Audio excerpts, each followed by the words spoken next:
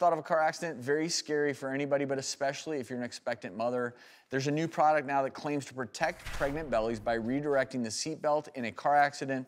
But is it safe? So these are being sold online for about 20 bucks, pretty cheap. They claim to be crash tested. Moms in social media groups have caught on and are asking, are these safe? Well, let's answer that question. We're joined by a certified child safety technician and founder of Tot Squad, Jennifer Saxton. Also joined by Haley, who is 8 months pregnant. Welcome to both of you. Congrats, Haley.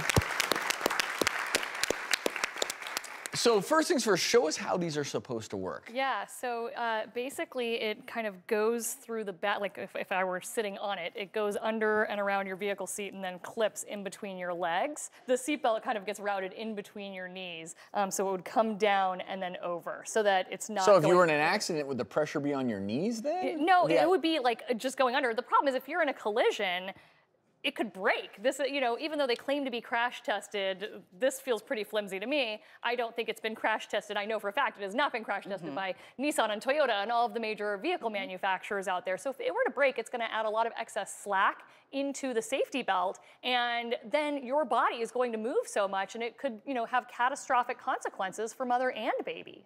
Right, it's not gonna lock properly because of that slack. Exactly, if there's all this extra slack where it's trying to move it through a different path than the way the seatbelt is designed to work, this is going to cause a major problem in a collision. Haley, as you've gone through your pregnancy, have you been trying to figure out, okay, where do I put this? Where does the seatbelt go? Yeah, I've figured out kind of a way to maneuver my body to make sure that it's not resting on my belly and it's kind of tight across my lap. So more lower on the pelvis versus direct pressure on the abdomen where baby's hanging out. And of course, it is important for pregnant women to wear a seatbelt throughout pregnancy, because if you are in a car accident, it's going to increase the probability that you and your baby will make it out safely. But there is a proper way for pregnant women to wear a seatbelt, even when their baby bump gets a little larger. Can you show us that? Yeah, absolutely. It's actually the exact same way any adult should wear a seatbelt. So you should always have the lap belt portion low and tight across your hips. You never want the seatbelt going over your stomach and your soft tissue and organs, and then you want the shoulder part of the harness to go across your shoulder. You don't want it too close to your neck. You don't want it to be too far this way. We often see expectant mothers reclining their seat a lot just to make a little bit more space. But if the seatbelt is then having a big gap between your body, again, your body is going to move a lot in a collision, which could cause damage to you and your child. So you want to make sure that your seat and your seatbelt fit correctly.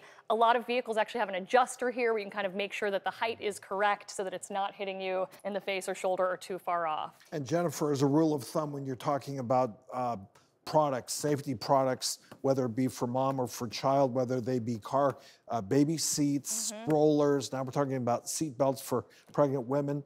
I mean, companies have designed them a certain way. The minute you try to start tweaking them and modifying themselves, you may be taking away the safety features. Absolutely, and just taking an additional risk, because if you are in an accident and a product malfunctions and you want to, you know, make a claim, you're not going to have a good claim, because they're going to say, well, you weren't using our product the way it was designed. It's particularly true with child car seats, etc. So my last tip for expectant mothers riding in the car, and adults in general, especially elderly people who you see trying to get really close up to see out, is you want to make sure you have at least 10 inches of space between your body and the steering wheel. And as your bump gets bigger, that can be a little bit more difficult. So in the last month or two of your pregnancy, if you don't have to be the driver, try to ride in the passenger seat. Obviously, you know, work as long as you can, but when you don't have to, you know, have your bump so close to the steering wheel and that hard item that you're going to potentially impact, try to ride in the passenger seat. And then also for pregnant moms, if you're going to tilt your steering wheel, you can tilt it towards your breastbone as opposed to your head or towards your belly. Exactly. And I think what I've learned from you when you've been on regarding car seats for kids as well, it's if you can buy a product for 20 bucks online that's claiming to increase safety, be wary. Be wary. Be very wary. Haley, I have to ask you, do you know if you're having a boy or a girl? Girl. Congratulations. Congratulations. Best of luck with this last month. And Jennifer, always appreciate your help on these topics.